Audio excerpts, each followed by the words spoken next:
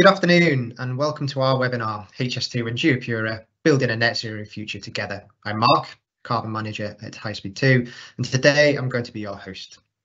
We're really proud to be supporting Net Zero Week, the UK's National Awareness Week, which provides a dedicated platform to voice opinions, share advice and information to help us all make changes to transition to a net zero carbon future. The carbon emissions challenge that we face has never been clearer. The UK's pledge to bring greenhouse gas emissions to net zero by 2050 is rightly considered amongst the most pressing social and economic issues. However, as it stands, the construction sector is responsible for 39% of global carbon emissions produced by the manufacturing of building materials and burning of fuels.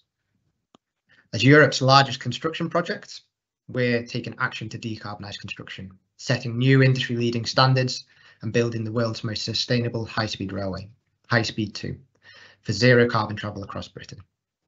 This means achieving net zero carbon emissions as an organisation by 2035, a full 15 years ahead of schedule set by government. But before I give away too much of what's to come, let's move on to quickly run through some housekeeping and what we've got in store for you all today. So we don't anticipate any technical issues during our event, but should you experience any connection issues, for instance, if your feed freezes, wait for about 10 seconds and it will most likely correct itself. If that doesn't happen, use the leave button to exit the event and rejoin using the event link. This slide just shows some of the features of Microsoft Teams in case you're not familiar with it. Along the bottom are the play and pause, volume and full screen controls. All attendee microphones are muted. However, you can still participate through submissions of questions via the question panel on the right hand side of your screen. If at any point during the conversation you want to ask a question, you can click Ask a Question button, type in your question and hit send. This will come straight through to me. I'll be keeping an eye on the questions that come through as we go. And then at the end of the session today, we'll answer as many of them as we have time to get through. Finally, your feedback on today's event is greatly appreciated. So after the session, we'll send around a short feedback form. It'll only take a few minutes to complete. We want to learn more about what you think, as it's important in helping us improve and develop our engagement. Also, I do want to outline that we want to have a really friendly, informative event today. We really want to get lots of questions and have a really good discussion. But in all our interactions, we do ask that people are respectful towards our staff and speakers. If you do have any specific issues where perhaps our works are affecting you and you need a direct conversation, please do get in touch with us via our help desk, which is available 24 hours a day, 7 days per week, and we'll be absolutely happy to help wherever we can. If you want to find out more about our statement on conducting respectful conversations, the statement is available on our website. Now, onto what we have in store for you today. So we'll kick off by explaining what HS2 is and how HS2 will help us to reach net zero. Then I'll take you through our carbon targets and how we're already making progress to pioneer a cleaner, greener way to build and run high-speed railways. Then I'll hand you over to Matt and Ian from our supply chain company GeoPura, who'll take you through their exciting innovations in hydrogen that are helping us and the wider industry to decarbonise construction. Then finally, we'll open up the floor to put your questions to our panel in a Q&A session. So what is HS2? HS2 is Britain's new zero carbon high speed railway being built now. HS2 trains will link 4 of the UK's 5 largest economic regions, the Scottish Central Belt, the North West, West Midlands and South East. HS2 will integrate with new lines and upgrades across Britain's rail system to deliver faster travel to many towns and cities across Britain not directly on the HS2 route, including Liverpool, Sheffield, Nottingham and Derby. The government is planning over 260 miles of new high-speed line across the country, with HS2 building 230 miles. 140 miles of new high-speed line is already under construction between Birmingham and London. We're building HS2 to the highest standards, using world-class engineering to protect the countryside, protect local communities and cut carbon. It is a huge undertaking. It's Britain's first new intercity railway north of London in 100 years and Europe's largest construction project. And to achieve the same level of economic and environmental benefits seen from high-speed rail in mainland Europe and Asia, Britain needs a nationwide high-speed rail network.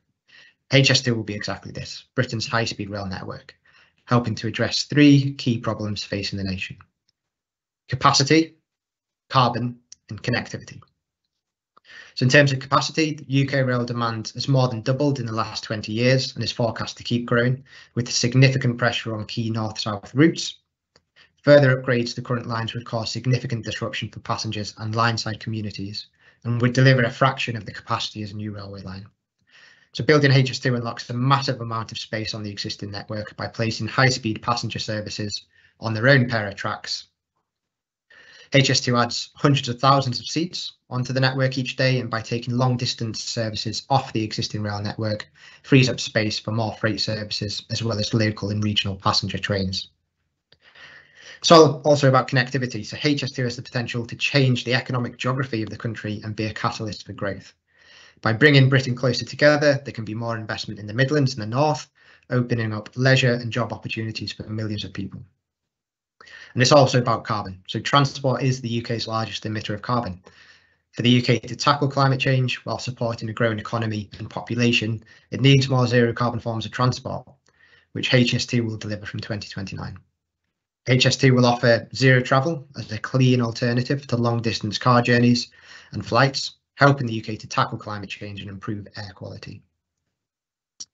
Carbon reduction isn't a new requirement for HS2, it's fundamental to our purpose. HS2 will be a critical part of a net zero carbon transport system.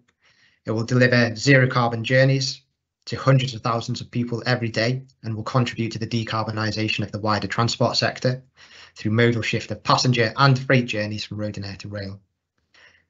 But the benefits of HS2 are not just delivered through what we build, but also through how we build. So where are we now? So to start, a little bit about the construction project. So HS2 Limited was set up by the Department for Transport with a mandate to develop and promote the UK's new high-speed rail network. Over the past decade, we've been designing the railway, consulting and seeking the powers through Parliament to begin construction. Current plans are for phase 1 to begin operation between Birmingham Curzon Street and Old Oak Common in West London between 2029 and 2033, and for the full network to be complete by 2041. Since receiving notice to proceed from government back in April 2020, we've made significant progress across our main work civils, and there are now over 350 active sites along the phase 1 route between the West Midlands and London. As you can see on the screen, the South Portal site next to the M25 in Hertfordshire is one of the largest of these. There are 2 tunnel boring machines, Florence and Cecilia, now deep underneath the Chiltern Hills. But we are building more than just a railway. So our 7 strategic goals inform our daily work and long-term planning as we design and build the new high-speed rail network.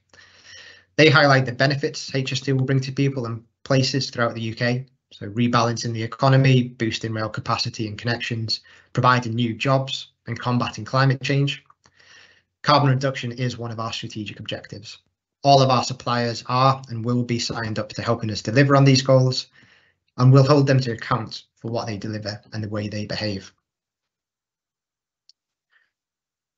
To reduce carbon emissions, we need to first understand the whole life carbon impact of the programme so that we can identify carbon hotspots. So those being the areas with greatest impact and potential for carbon reduction.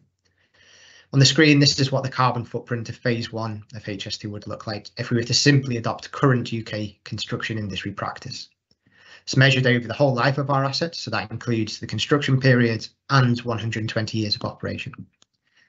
The whole life carbon footprint would be approximately 14.5 million tonnes of carbon dioxide equivalent emissions, and you can see that almost half of those are associated with the extraction, processing and manufacture of raw materials and construction products. A further 25% of the carbon footprint is then associated with the transport of those materials and products to construction sites and the subsequent construction and installation processes. So about 3/4 of the carbon emissions are associated with the construction phase, the remainder being associated with maintenance and replacement activities and the energy consumed to operate our trains, stations, depots and infrastructures. So what are we doing to reduce carbon emissions? Well, here I'd like to talk through 3 tangible examples of where and how we're reducing emissions as we design and build HS2. So Align joint venture, they're delivering Colne Valley Viaduct, and there they're on track to cut the amount of embedded carbon by 28%. So that equates to roughly 63,000 tonnes of carbon emissions. They've achieved that by working closely with our rail systems colleagues to narrow the structure by over a metre. That's enabled significant reductions in the amount of concrete and steel that's needed and a reduction in the carbon emissions. They've also significantly reduced the amount of earthworks required for the approach embankment. So that's reducing carbon emissions from the transport of materials to site. Also helps to reduce disruption for local residents by reducing the number of HGVs on local roads. Thames Valley Viaduct, that's been delivered by EKFB. That's a great example of how our contractors are using the latest engineering techniques to reduce carbon emissions from construction. So the design team has simplified the structure of the viaduct so that every major element can be made off-site before being assembled on-site. So it's slotted together like a giant Lego set, and they're cutting the carbon footprint by an estimated 33%. Again, as well as cutting embedded carbon in terms of the materials, the approach also requires less lorries to deliver material to site. It cuts waste and it will reduce disruption for the community during construction. And then at Curzon Street Station, the new station in Birmingham city centre, that's set to achieve a 55% reduction in whole life carbon emissions. The station's designed to achieve zero carbon emissions from energy consumed to operate building integrated systems like heating, cooling and lighting through reducing energy demand and consumption, for example, by using LED lighting, but also generating low carbon energy through nearly 3,000 square metres of solar panels on the platform canopies and ground source heat pumps. We're using prefabricated timber soffit units. They're 27 times more carbon efficient than steel comparators, so they'll be installed in the main station roof. The paving in the public realm has been reduced in depth by 38% to reduce embodied carbon. And we're using 100% recycled content steel roof sections. They'll be bolted together rather than welded, which enables future reuse and recycling. So we are delivering carbon reduction already across the programme, but we want and need to go further. So that's why at the start of last year, we launched our net zero carbon plan. The plan explains the work that we've undertaken to date, what we're doing now, but it also maps the progress that we'll make in the years ahead on our journey to achieving net zero carbon emissions by 2035. So the plan sets some key actions, including becoming a net zero carbon business by 2025, delivering zero carbon travel from day one of operation, and achieving net zero carbon construction and operation from 2035. And what we mean by that is that we'll reduce emissions as far as possible, and from 2035 we'll offset residual carbon emissions that we can't eliminate as we build, maintain and operate HS2. So we plan to work towards net zero by, for example, eliminating diesel on all of our construction sites by 2029, specifying and purchasing concrete and steel with half the production carbon emissions of 21 levels by 2030, and using 100% zero carbon electricity to power our trains, stations, depots and infrastructure. The plan also looks then at ways that we will influence the wider construction and manufacturing industries to create a cleaner, greener future. So to support these targets, we've identified 10 key action areas that will be critical in delivering our ambition. The action areas are really diverse in nature and include, for example, building a consistent net zero carbon culture, raising awareness, motivating action and building capability to drive carbon reduction, communicating our net zero carbon objectives to stakeholders and being clear about how we can work together, using digital engineering tools and processes to transform and improve project delivery to reduce carbon emissions, investing in innovation and forming partnerships to speed up ways to cut emissions in our supply chain. But we're also working with industry groups and peers, supply chain partners and key stakeholders to ensure that our efforts are aligned, that they're effective and that they inspire action. And sharing best practice and lessons learned with the wider construction sector. So using our influence to encourage others to take action to tackle climate change. So there is a lot to do to get to net zero, but our work to cut carbon emissions is well underway. And this is particularly true in our activities to eliminate diesel from our construction sites. So in the last 18 months, we've made a huge amount of progress in accelerating our diesel-free ambition. With the pressures from the removal of the entitlement to use red diesel in construction, there's been a big push across the industry to develop alternatives and find efficiencies. And we have and continue to collaborate with arm's length bodies to align plans to decarbonise construction, sharing lessons learned and opportunities. Developed zero diesel site route map with Construct Zero, which was launched at the beginning of June, setting out the industry's approach to eliminating diesel. We continue to motivate supply chain partners to reduce diesel use and implement means to accelerate new technologies. We've developed use case examples demonstrating cost and environmental benefits through various innovation trials and alternative solutions. We've developed an anti-idling toolkit for use across the industry with the Supply Chain Sustainability School and partnering contractors. And we aim to accelerate adoption of energy efficiency solutions. And in May 2022, we announced our first diesel-free construction site at Canterbury Road Ventilation Shaft in South Kilburn in London by our joint venture SES, made up of Skanska, Coste and Strabag. So the ventilation shafts, they'll be linked to the Euston tunnels to regulate air quality and temperature in the tunnel and provide access for emergency services. The site sits within constrained boundaries with residential areas and a school in close proximity, and it really highlighted and raised the need for teams to do something differently. The site teams were proactive in identifying alternative solutions, which a site has a combination of. So the site prioritised a mains power electricity connection on a 100% renewable energy tariff. They have one of the 160-ton fully electric crawler trains. They're using biofuels, hydrogenated vegetable oil, where there is no other option, and the cleanest engine technology available. So now we have 19 confirmed diesel-free sites, with a number of others making steady progress, all using a range of different technologies, electric, hydrogen, solar, gas, biofuels. And it's support from companies like GeoPura that is helping us to accelerate our ambition. So I'll now hand over to GeoPura team to detail out their technology and how this is supporting HS2 sites. Thank you very much, Mark, and we appreciate that introduction. And my colleague Ian Wilkinson and I are delighted to spend a few moments with you now and explain a little bit about our work at GeoPura. So GeoPura was established back in 2019, following more than a decade of R&D investment focused on zero-emission fuels and zero-emission fuel technologies. Our interest has been on what we can do now in the real world to really begin to turn the dial on climate change. With this in mind, we have worked to bring credibility, scalability, and most importantly, solutions that are commercially viable. And working in close collaboration with Siemens Energy, GeoPura is the result of that. And if you look on the screen, you can see the diagram on the right-hand side. In essence, simplistically, what we're doing at GeoPura is we're using renewable sources of electricity, solar PV, wind, anaerobic digestion, through water electrolysis to make hydrogen.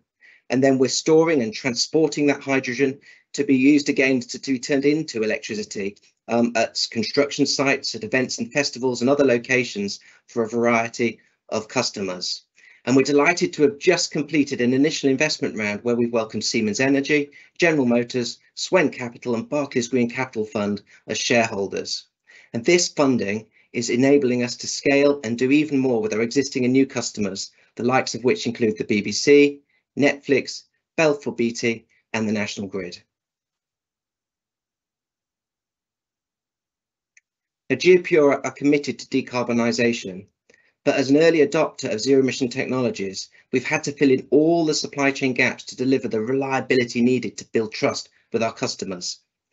And as you can see in the diagram here, we're working at all levels of the supply chain to achieve just that. So on the left-hand side of the diagram, we are producing reliable quantities of green hydrogen through our electrolyzer plants.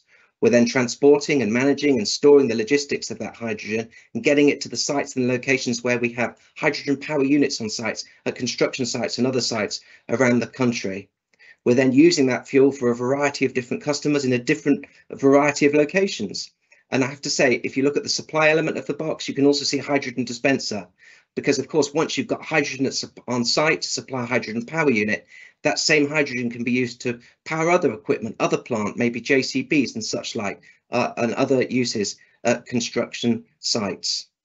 So I've already mentioned we work with the BBC and Netflix and National Grid, but other customers include the Goodwood Festival of Speed and Polestar, and even the National Grid, where we've supplied site power for the UK side construction of the North Subsea Viking Link grid interconnector.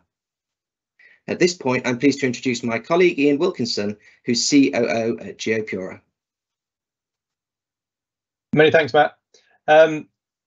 So the centerpiece of the GeoPura offering is our hydrogen power unit, and that's what we're showing in the photographs here, also known as an HPU.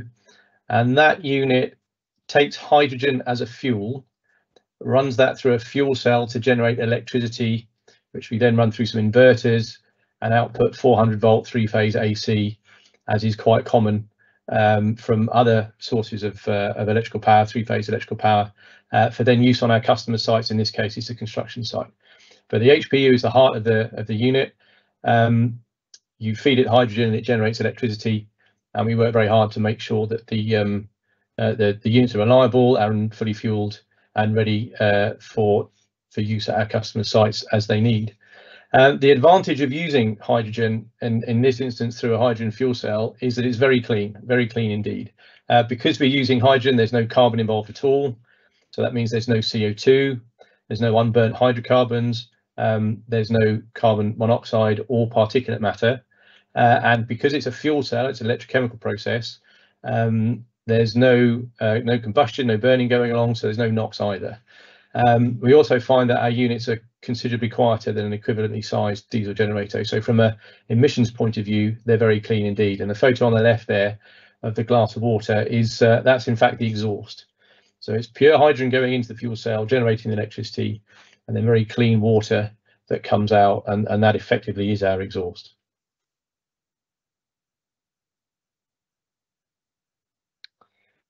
The HPUs are designed to run unattended, as you might probably expect. So we turn up at our customer sites and deploy the HPUs, put them down with their fuel supply, turn them on, and then we're able to operate them remotely. So we can monitor and control the HPUs, keep track of their performance, and indeed the power that's being generated and the fuel levels remotely at a remote operation center, so that we can come in and refuel them as desired and deliver that reliable power essentially as a service.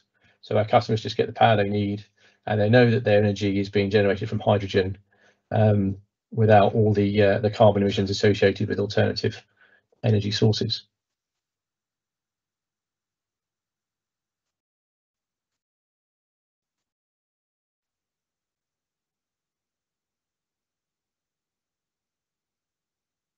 So just expanding on that energy as a service point, as I said, the HPU is the heart of the system. It generates the electricity on the customer sites. And then, as Matt was explaining a few moments ago, we work very hard to fill in the upstream supply chain that delivers the fuel we need to generate the electricity on the customer sites. And what you're looking at in these photographs on the right-hand one is an electrolyzer site that we have operating. So we use water electrolysis, so we're splitting water back into oxygen and hydrogen. So the electrolyzer, you feed it water and electricity, and it splits the water into hydrogen and oxygen. We keep the hydrogen, compress it into cylinder packs like those shown in the photographs, and also into tube trailers, which is the photograph on the left. So in that white 20-foot container are cylinders where we compress hydrogen gas. And we can then use that tube trailer to deliver the hydrogen fuel that the HPUs need to our customer site. So the part of the GeoPura operation is to generate low carbon hydrogen using electrolysis, and then we compress it into the cylinders and the tube trailers of the kind you can see in the photos. Those are then delivered to our customer sites and provide the fuel for the hydrogen power unit, which then turns that hydrogen into electricity for our customers to use for whichever purpose they need. As I say, in this case, it's construction sites. Thank you.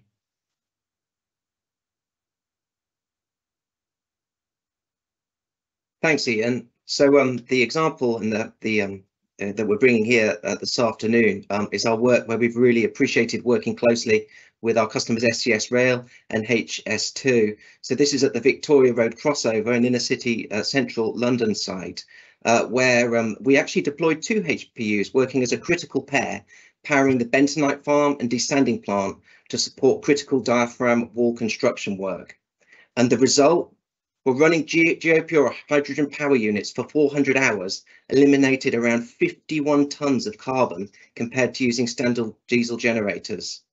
And as well as this, significant quantities of NOx and particulates are mitigated. We've all been on construction sites where a badly placed generator has churned out its fumes, and we've all had the joy of breathing them in.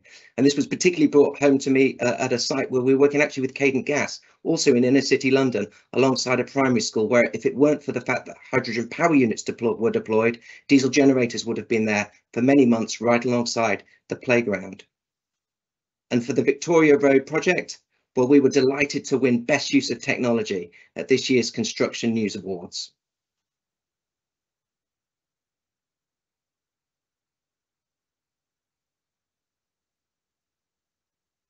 Our emission-free power is derived from a hydrogen fuel cell, with power capabilities ranging from as low as a few kilowatts, utilising a single HPU, all the way up to 2 megawatts.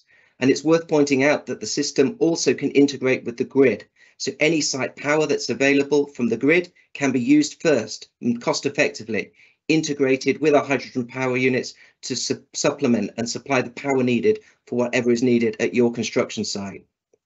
At Victoria Road, we relied on around one delivery of hydrogen delivered via troop trailer per week, which limited the logistics impact around what is an extremely busy inner city site. Another advantage in inner city locations is that HPUs are extremely quiet, enabling 24-hour operations and getting around potentially tight noise construction planning conditions. HPUs can also be coupled to combined heat and power systems to provide heating for site cabins, which further improves efficiency. Working at other construction sites with the likes of Uniper, Belfor Beatty and the MOD, we almost always supply EV charging points as well, alongside the other site power requirements. The HS2 Victoria crossover trial demonstrated the credible use of zero-emission hydrogen, producing the required energy to reliably power scale equipment. And now follows a short video detailing more about the Victoria crossover project.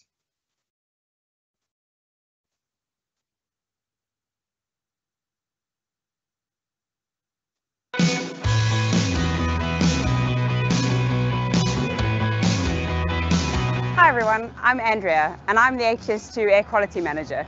Today I'm on one of our construction sites where we are powered by cleaner, greener energy. Today I want to take you on a tour to show you what that means in reality. Come, let's have a look. We've arrived at our hydrogen fuel cell generators, directly replacing diesel for the use of hydrogen. Let's go chat to Georgia and find out a little bit more. So we deployed these hydrogen units to help decarbonise our operations. These hydrogen units will power our desanding plant and our bentonite farm to support the construction of the crossover box. Let's go inside and visit our engineer and take a look around. Hi Andrea, welcome inside our green hydrogen generator. Now this generator has got 5 key components. We've got the fuel cell in the back. That's where hydrogen from the cylinders you saw outside are mixed with oxygen from the air to react to form electricity. The electricity is then fed from the fuel cell into these inverters. Electricity is then fed into these transformers. They step up the voltage, and then behind you is all of our control systems. What this means is clean, zero carbon, zero emission electricity to power our construction sites. And the only byproduct is clean, drinkable water. Would you like to try some? Absolutely. Follow me. Tastes delicious.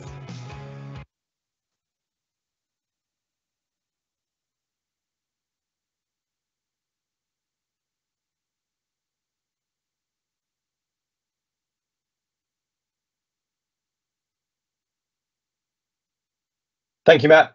And just to round off this section of the presentation, we'd just like to say that we're delighted to be working with HS2 and providing power using our hydrogen power units and the hydrogen supply chain beyond it. And we're looking forward to continue to work with them on other sites. We're just about to deploy 2 further HPUs to the Oxford Road Overbridge site near Aylesbury, and indeed are looking forward to working with them beyond that and other construction sites across the country.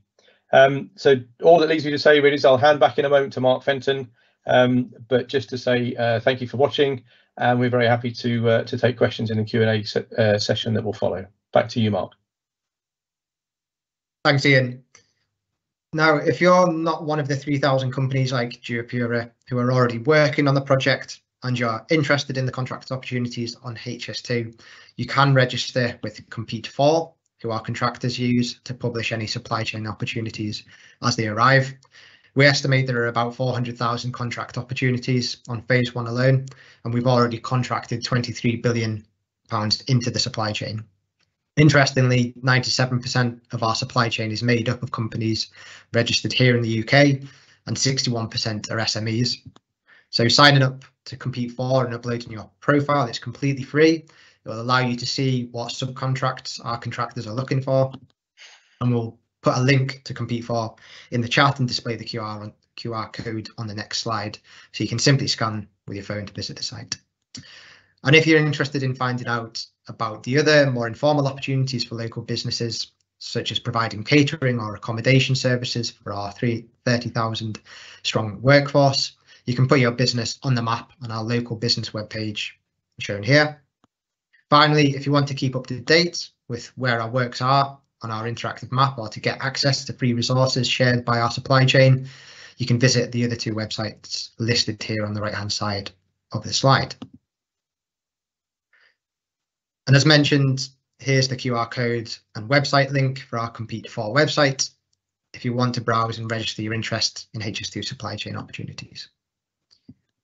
But now to the part where we give you the opportunity to ask us questions in a Q&A session. But before we do, here's just a quick reminder about how to post questions. On the right-hand side of your screen, you should see a box, and this is the area where you can post your questions, and you should see any published responses. So to get started, I'd like to welcome back Ian and Matt to the panel, and we'll start with the first question. So Ian, in simple terms, how does hydrogen fuel cell generation work?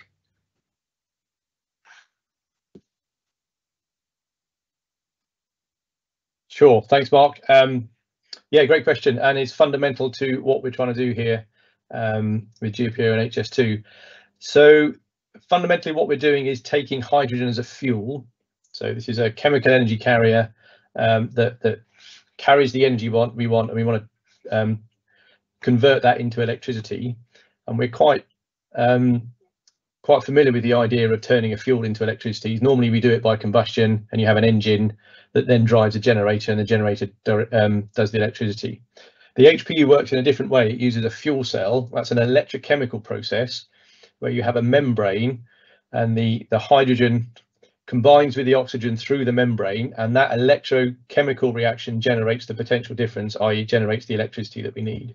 So there's no combustion going on. It's a low temperature process. The fuel cell runs at about 60-70 degrees C, but it's an electrochemical combination of hydrogen and oxygen that directly generates electricity, which we then convert to AC electricity, which is what everybody needs to drive their equipment, and then deliver that to the combustion. So fundamentally at the heart of the HPU is a electrochemical process in the fuel cell, combining hydrogen and oxygen to directly generate electricity. Back to you. Thanks, Ian. That's great.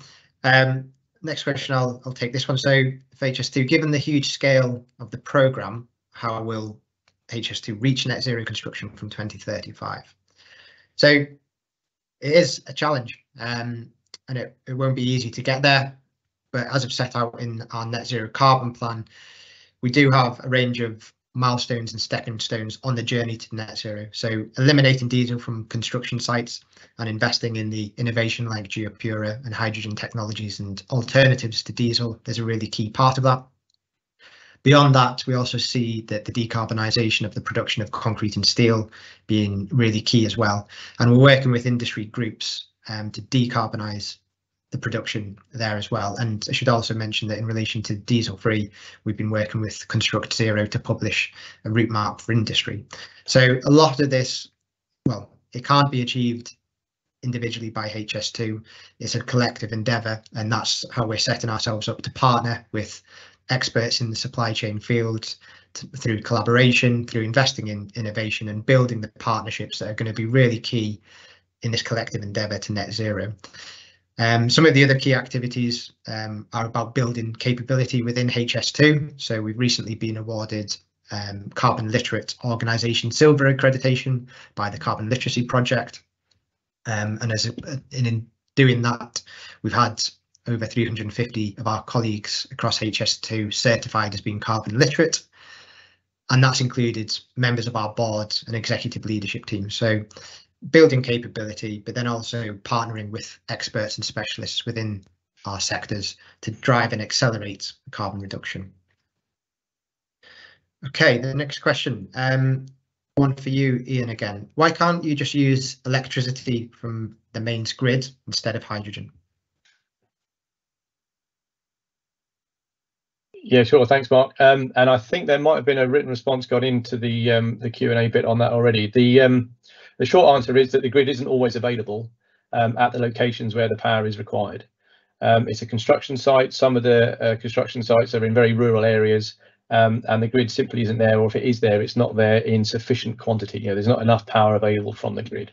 Now, this is quite common in construction. Sort of by definition, you're in early before the the grid power is often available, and it's very routine for construction sites to use off-grid power, so on-site generation for the power to meet their power needs. What we're doing here that's different is using hydrogen and the HPUs to provide that power. We're not getting that from a fossil fuel source which might otherwise have been used. Thank you. Back to you. Excellent, thanks. Question here: what are the air quality benefits of using solutions like hydrogen technologies in construction? So I'll just take this from a HS2 perspective and then pass over to GeoPura for any additional thoughts. But construction is a tough sector to decarbonise. So that's not only linked to the materials we use, but also how we build and the fuels that we use. And as you've seen, we've set some ambitious objectives to eliminate diesel by 2029. But there's no silver bullet, and it's going to take a range of solutions to support different site challenges. Hydrogen does offer a promising solution to decarbonise plant and machinery, and as GeoPura have highlighted, to replace the need for diesel generators, which unfortunately is still necessary in some areas where we don't have mains power connections, as you just heard. But by deploying these proven cleaner technologies, hydrogen, fuel cells, gas, etc., we're reducing emissions of harmful pollutants, both on site, making sites safer places to work, but also reducing impacts on the surrounding communities and cleaning up local air quality. Ian or Matt from GeoPura, do you have anything to add on the air quality benefits of solutions like GeoPura? So I mean, as you've said, I mean, using hydrogen, the benefits are 100%. There are no pollutants.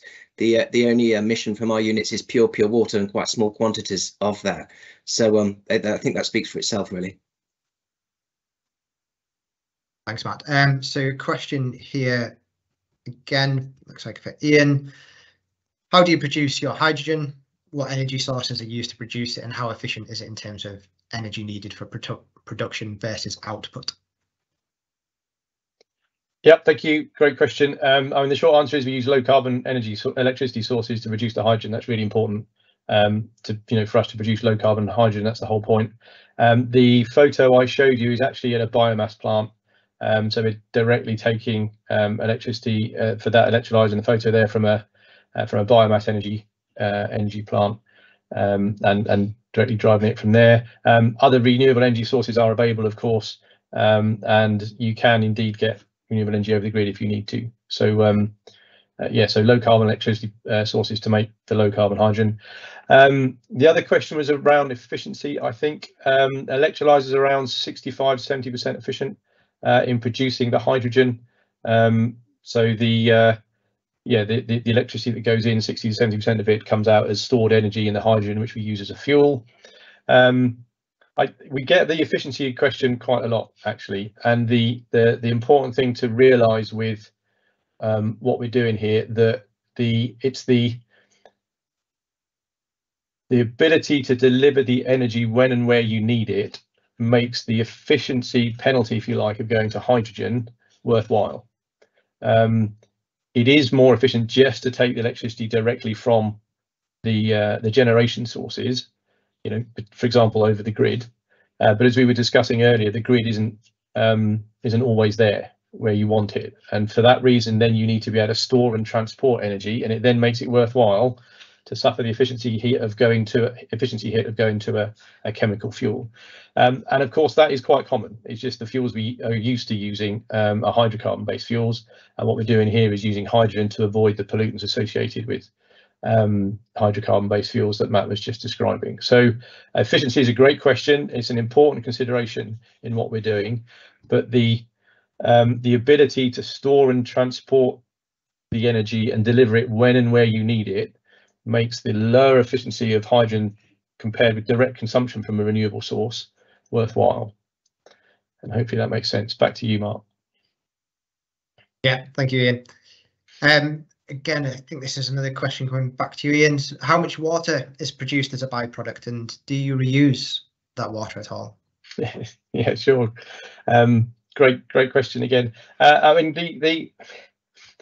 without wishing to sound obstructive, the amount of water that's produced depends on how much power is being generated. You know, the rate at which we consume the hydrogen directly. You consume the hydrogen, it's combined with oxygen, and that tells you how much water that's generated. Our HPUs at full power will generate around 50 kilos, so that's 50 litres of water an hour.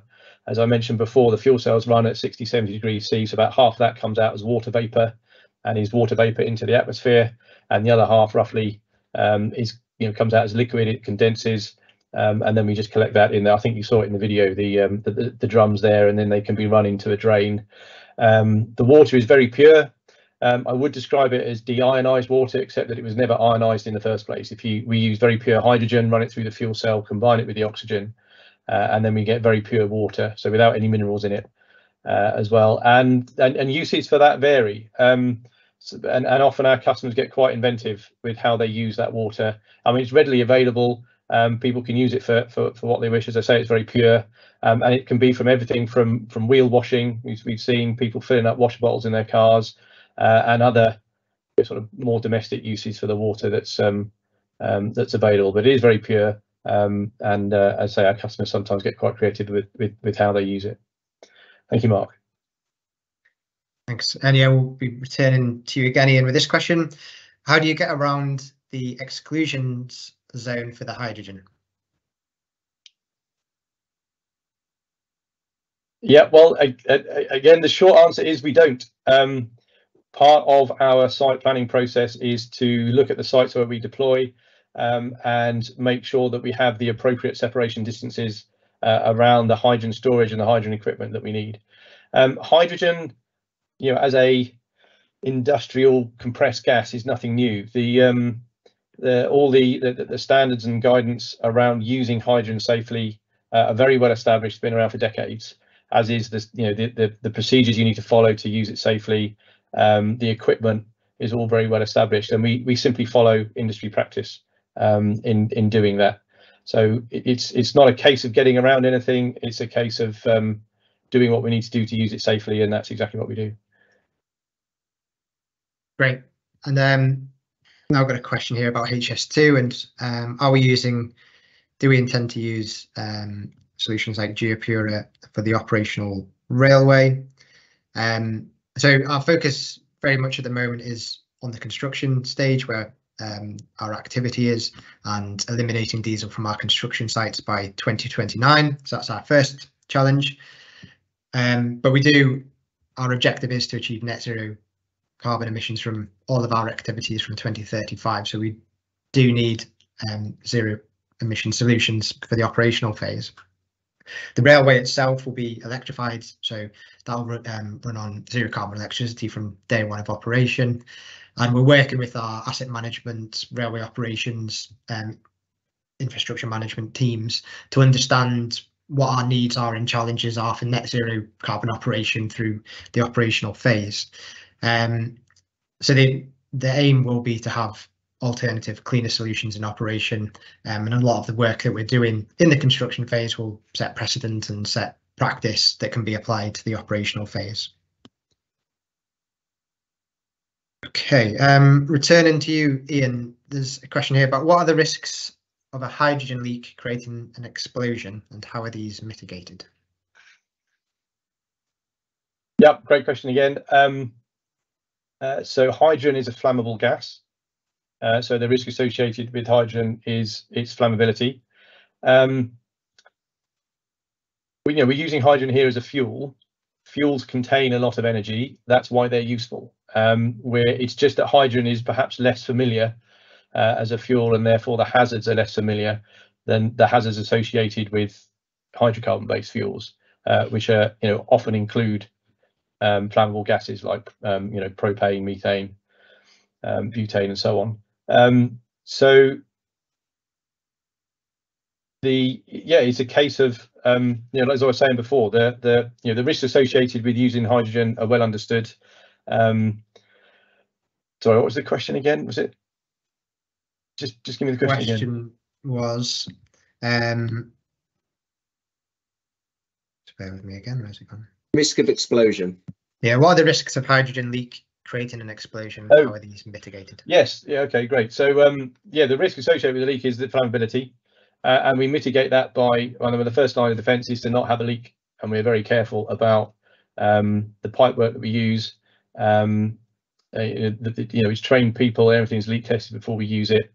Again, this is all standard industry practice to ensure that in the first instance the hydrogen doesn't get out, and therefore you mitigate the risk of having a leak. I should also point out there are a number of safety systems in the hydrogen power unit that include hydrogen detectors. So if there is a hydrogen leak, then there are hydrogen detectors there which initiate an emergency power off, an EPO, and shut down the system.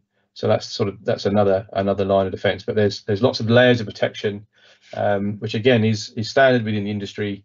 The first being measures to prevent the leak happening in the first place, and then subsequent to that, a number of layers of protection to deal with that leak safely and avoid the hazard associated with the flammable hydrogen gas. Back to you, Mark. Thank you.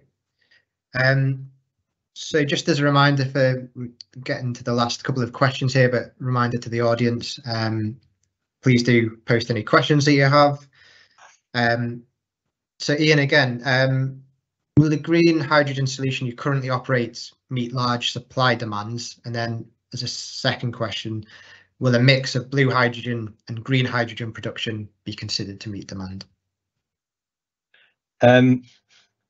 So firstly, I understand the first question is, does this scale? And yes, is the answer, absolutely.